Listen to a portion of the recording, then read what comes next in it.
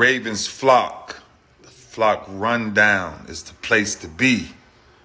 My man Ryan has been a lifelong Ravens fan since he was born. So I'm telling you now, it's about to go down. The podcast, the flock rundown. Ravens, baby. Nothing gets better than waking up and wondering how high we can fly. Tune in. Motionless brainwaves attempt to swim there where the sense can't tame the untamed. Appreciate you, Ray. What's up, Ravens fans? My name is Ryan, and welcome back to another episode of the Flock Rundown. The Ravens just lost to the Tampa Bay Buccaneers 26-20 in the final preseason game of 2023. I'm filming this right after the game. I'm actually just going to make this episode my 53-man roster prediction episode. I don't have enough to talk about that game that we just watched. There just wasn't a lot of key players that were playing, but I think it's a good time to make my roster prediction video. I'll drop this tomorrow, so you'll probably be seeing this on Sunday, but I'm filming this right after the game. I want to announce the winners as well of the $50 giveaway, and I said winners because there was finally a tie, or already a tie. So shout out to Abdi Hassan, who guessed 140 yards. The final was 137. It was initially 138, and then like 5 minutes later, they changed it to 137 because I have a screenshot of when it was 138. So it is 137. And then Anthony Russo, 5552. Had 134, so he was also 3 away. So shout out to Anthony and shout out to Abdi. They're each getting $25 of the $50 giveaway, and we'll resume this throughout the regular season. There's no game next week, so we will not have a giveaway next week. But anyway, let's get into this 53-man roster prediction. So we're going to start with the quarterbacks, and we obviously have Lamar Jackson and Tyler Huntley on the active 53-man roster. Now, don't forget, we're allowed to bring an emergency third QB to game day that's not on that 53-man active roster, and I believe that's going to be Josh Johnson, but he's not going to be listed as one of the 53 guys. And Josh Johnson absolutely balled in the first quarter tonight in the Tampa Bay game, and I'm pretty sure he's a lock. And Josh Johnson looked great, especially that first drive tonight in that Tampa Bay game. Pretty sure he's a lock to be that emergency QB because they played Anthony Brown the entire game, and they sat Josh Johnson pretty quick after that drive. So Josh Johnson will be the emergency QB, but I'm leaving him off of this 53-man prediction because Lamar and Huntley will be the only ones there as long as Huntley's healthy. And I want to preface this ahead of time. There's going to be a lot of roster moves even to the 53-man. There's going to be a lot of guys that make this 53-man roster and then are immediately put on IR or PUP. Other guys that they're trying to avoid from putting on the practice squad will get moved around. But we're just doing the initial 53-man. So there will be a few injured players that got hurt that also are going to be on this 53-man roster, and then I'm sure they will get moved to IR as it continues, and we'll bring in someone in their place. So it's not final. It's never final. This is a fluid roster throughout the entire season, throughout the entire playoffs. There's always little tricks. Let's put this guy out for the year and save him for next year. I'm sure the Ravens are going to do a lot of little tricks to make sure that they can hold on to as many of these guys as they can. But these are my predictions for the initial 53 before all of that. Running backs, I think it's also pretty straightforward. We have J.K. Dobbins, Gus Edwards, Justice Hill, and then the only real debate was Melvin Gordon or Keaton Mitchell, but I feel like that was answered tonight because Keaton Mitchell didn't even play, didn't even suit up. He was chilling on the sideline with the rest of the starters, and he deserves it. You know, I'm not saying Melvin Gordon played bad or did anything to lose that spot, but Keaton Mitchell earned it, and it just makes sense. He's young. He can play special teams. He's explosive. And I'm pretty sure Keaton Mitchell's on this roster. Next up, we got the wide receivers, also pretty straightforward in my opinion. Odell Beckham Jr., Rashad Bateman, Zay Flowers, Nelson Aguilar, Devin Duvernay, and then that sixth spot, he's been winning it all preseason long, Tylan Wallace. He looked pretty good again tonight. Demus made some great plays tonight. He could definitely be a fit for the practice squad. I'm sure they're going to try and send Prochet to the practice squad. There's going to be a lot of guys that they're going to try and keep on the practice squad and float back and forth. But Tylan Wallace got that 6th spot, and I'm pretty sure these are the 6 wide receivers that'll be on the 53-man roster. Tight end / fullback, I'm going to say pretty much just tight end because I think Ricard is a tight end now. But we got Mark Andrews, Isaiah Likely, Charlie Kohler, and Pat Ricard. Vokalek was the only question mark, and he definitely did enough this preseason to deserve to play in the NFL. But I don't think that he's going to be on the active roster, even though he probably deserves it. I just think that this tight end room is too deep, and I think Pat Ricard is too versatile with his blocking. He brings something different to the table than Vokalek would bring. Vokalek is kind of bringing what we already have there, especially like in Andrews and in Kohler, and then Likely's more of a pure receiver, but Vokalek is similar to Andrews and Kohler. Not as good as Andrews, but you know what I'm saying? Like, play-wise, he does the same things, and we already have greatness there, and I just don't feel like he's going to be able to make the active roster, but I know they're going to try everything they can do. This guy might tear a fingernail, and they're going to put him on season-ending IR or something so that they can hold on to him. I think that they want to hold on to Vokalek for sure. Not sure if they're going to be able to or not, but I don't think he's going to make the active 53-man roster, unfortunately. Offensive tackle, I'm going Stanley, Moses, left tackle, right tackle. Makari is a backup tackle, and Falele is a backup right tackle, who can also back up at left tackle as well. I think that those 4 are pretty straightforward as well. There's not much debate there. I'm going with those 4 guys. Falele looked incredible in the preseason, and we didn't see much of the other 3 at all, which is always an indication, if they're not hurt, that they're starting and that their position's locked. To round out the offense, we're going to go with the guards. And I got Simpson, who Harbaugh already announced is our starting left guard. No surprise there. We've been saying that for a while, and he deserves it. So we got Simpson, we got Zeitler, we got Linderbaum at center, Mustafa as the backup center. And then this is where the debate is, right? A lot of people are saying Saleh here just because he was competing with that left guard spot. And I totally hear you, and he's a rookie. I totally get that. And Saleh very well may make this active 53-man roster. But I'm going out on a limb, and I'm saying that Ben Cleveland makes the active roster. I think that Saleh is going to get shelved on the practice squad and could make some game days. You know, if anybody's banged up whatsoever, Saleh's going to be like one of the first linemen pulled in. And but I'm going with Ben Cleveland. I've been watching more film. I've been singling on him. And I feel like he deserved more of a shot at left guard. I feel like he's not playing awful. I read into it early just because I trust the coaches so much, and I read into him not even getting a shot at left guard as a sign like he's not even close. You know, he's not even as good as Saleh. They're not even giving him a chance at left guard. He's only playing right guard. But if you watch him play at right guard, he's not awful. He's definitely had a few mistakes here and there, but Saleh had a lot more mistakes. And I know he's a rookie, and he's got a ton of room to grow, and I love Saleh's potential. I'm definitely not saying that he doesn't deserve to be on this team by any means, and he very well may make this roster. I could totally be wrong. These are just my predictions. But I think we go Ben Cleveland and try and figure out a way to keep Saleh on the practice squad. That's my prediction. That's definitely up for debate. I had a hard time picking which one. This was definitely one of those positions where I was like, who's going to make that spot? You know, are we cutting Cleveland? I feel like Cleveland is more ready to contribute right now to our season than Saleh is.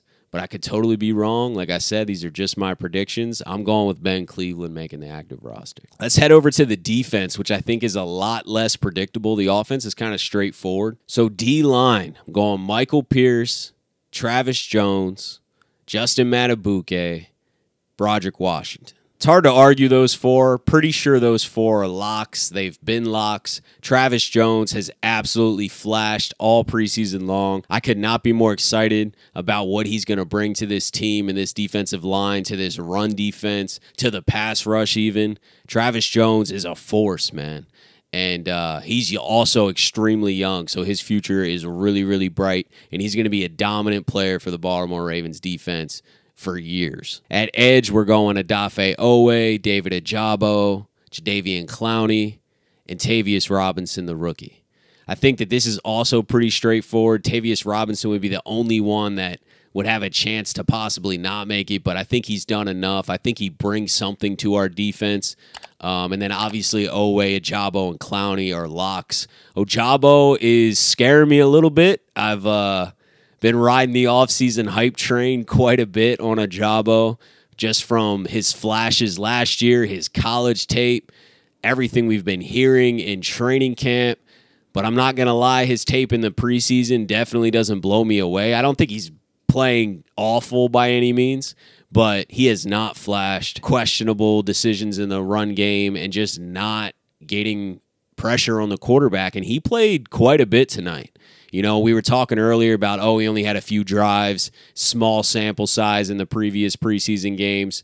I think he played like 3 quarters tonight. Now, he wasn't a 3-down rusher. He came out a little bit, but he was in for like 3 quarters, and we're just not seeing him. He's just not putting a lot of pressure. I saw him get around the edge once or twice, but the quarterback got the ball out of his hands pretty quick. He did make a good move to get around the edge there, but he's not flashing. I'm still staying optimistic. I think he's just filled with a ton of talent, and I feel like he's going to put it together, especially when these games really count. I felt like he was holding back a little bit earlier in the preseason. I don't know if I feel like he held back a ton tonight. I'm slightly concerned. I'm like a 3 out of 10 concerned about Ajabo this season. I'm not really that concerned about his future. I feel like he's such a talented player, and he has the right mindset to really grow, and he's so young. He's so inexperienced playing football, period. He hasn't even been playing football for that many years, especially at the highest level. So he has so much room to grow. But I'm slightly concerned for this season. I'm really glad we got Clowney to free up Ajabo and Owe a little bit. We didn't see Owe at all, which is probably a good sign. That obviously means that the coaches are sure of what they got in Owe and they don't need to see him in the preseason at all. But how much they played Ajabo tonight tells me this guy needs some work. And so, yeah, I'm like a 3 out of 10 concerned. If the weeks start piling up and he's not getting to the quarterback, I'm going to be really concerned. But hopefully he can put it together and really start contributing early in this season. Now, you might be wondering why I didn't put Tyus Bowser on this list. It's because he's on the non-football injury list. And with the non-football injury list, you're allowed to not put them on the active roster and kind of bring them back as see fit. He can't practice. He hasn't been practicing. So that's why I left him off. He hasn't practiced at all. If he comes back to practice and they activate him, then obviously he's going to make this 53-man roster. Tyus Bowser will be on this roster. But as it stands, there's no way they can put him on there right now. He's on the non-football injury list still. And if he goes into the season with this, my understanding is that he has to miss the first 4 games. So I'm not saying that'll happen. He definitely could play week 1. We have 2 weeks until the regular season. There's plenty of time for Tyus Bowser to be able to come back. But as it stands, me making this video right now, he can't make the roster. He's on the non-football injury list. But whenever he is healthy enough, he's obviously going to come back. Tyus Bowser is going to make this team. He's going to be a big contributor to this team. I just can't put him on this list right now because he's on the non-football injury list. So we'll wait for him to get healthy, and then he'll be on this active roster. Inside linebackers going Roquan Smith, Patrick Queen, Trenton Simpson, Malik Harrison, and Deshaun Phillips. I feel like Phillips and Simpson were the only question marks here. Roquan and Patrick Queen obviously making the team. Malik Harrison's going to make the team. Trenton Simpson, we just invested such a high draft pick in him, and he's an athletic freak. He can play special teams. He flies around the field. We can use his speed to blitz. I definitely think he's making the team. Phillips could not make the team, but I feel like he has done enough. He's shown up all camp. He's been solid in the preseason. I feel like he's going to make this roster. He can play special teams as well. I wouldn't be mind blown, I guess, if he didn't make the team, but I really feel like he is going to make this team. Now we'll go to cornerbacks, which I had the hardest time selecting these guys, honestly. There's so many moving parts. You have to put the guys that got injured, like Marlon Humphrey and Pepe Williams, on here for now. They're probably going to head to IR. Pepe's definitely heading to IR. I'm not sure about Marlon Humphrey, if he's going to be able to play in week 1 or 2. But if Humphrey's not ready, they're going to move him to IR and then bring up another corner that they have on the practice squad. So this is definitely going to be a lot of moving parts. But here's where I'm at right now. I'm going Marlon Humphrey, Rock Ya-Sin, Ronald Darby, Jalen Armour Davis, Brandon Stevens, Pepe Williams, who's going to IR, Seymour, and Ardarius Washington. Now, where's Kyu Blue Kelly? I think Kyu Blue Kelly will take Pepe Williams or Marlon Humphrey's spot. But since Pepe Williams and Marlon Humphrey got hurt during camp, they have to be placed on IR. They're not a non-football injury list. They got hurt during football. It's not the same thing as Tyus Bowser. So there's different rules. So they have to kind of put them on that initial roster and then move them afterwards. So Kyu Blue Kelly is going to be on this team. He's going to plug in to Pepe Williams' spot, but I don't think Kyu Blue Kelly, as it stands, makes the initial one. But I think he will be moved up. So that means Arthur Mullet might go to the practice squad as well. We got Hayes going on the practice squad. There's a lot of corners that we've been seeing a ton of in preseason that will be on our practice squad still, and this is just going to be a moving parts thing until we get fully healthy. But as it stands, that's my predictions. It could very well move Kyu Blue Kelly to the active 53-man right away and not risk it, but I don't really feel like he's played well enough this preseason to contribute to our team at all this year.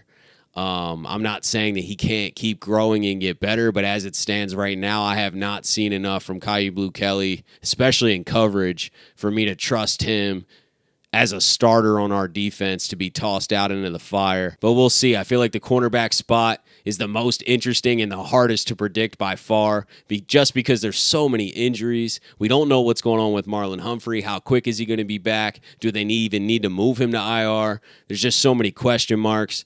We're not going to see Pepe Williams. That's a pretty surefire answer. So I think Kyu Blue Kelly will move into his spot, but it could be somebody else. Maybe they don't believe in Kyu Blue Kelly at all. I just feel like they just invested a 5th-round pick. They're not just going to let him go. So I feel like he will be on this roster, just not initially, right? Not the initial 53-man, because they have to put Pepe on there until they move him off. At safety, I'm going Marcus Williams, Kyle Hamilton, Geno Stone, and Darryl Worley. I feel like Worley's the only debatable one out of all those. Geno Stone, Kyle Hamilton, Marcus Williams definitely making this roster. Worley, I think just because of his versatility, I know he said he's a full-time safety, but he could play some corner, and he's just very versatile. You can kind of move him all around the field. And he's been playing meaningful minutes for this team before. He can also play special teams. I think Worley makes this team. But I could hear an argument for us going in a different direction to add another spot somewhere else. But my prediction is that Worley does make the active roster. And then to wrap it all up, special teams, we're going Justin Tucker, Jordan Stout, Tyler Ott. I think that's pretty straightforward. Those guys are definitely going to make the team. And that rounds out the 53. These are just my predictions. I'm sure I'll get a few wrong. I'm sure Saleh might make it over Cleveland, or Worley doesn't make it, or we go with some different cornerbacks. But this is where I'm at. Let me know what your guys' thoughts are. Which do you disagree with? I'm sure we do agree on a lot, but which ones are you disagreeing with and why? Love to hear your thoughts as well. And the preseason is officially over. We got 2 weeks until week 1. I can't wait. Can't wait to see these starters out there. We haven't seen the starters at all, really. A lot of other teams are playing their starters, at least for a few drives. The Ravens decided to go for health, and I'm not mad at it, especially after the injury-riddled seasons we've had these last 2 years. So I'm all for it. We're rolling into week 1 pretty healthy. Cornerbacks, definitely the biggest question mark by far still. But yeah, congrats to the giveaway winners. Hope you guys are enjoying your weekend. I appreciate you tuning in to another episode of the Flock Rundown. Have a beautiful rest of your day, and I'll talk to you guys next time. Motionless brainwaves attempt to swim their way to sense, can't tame the untamed.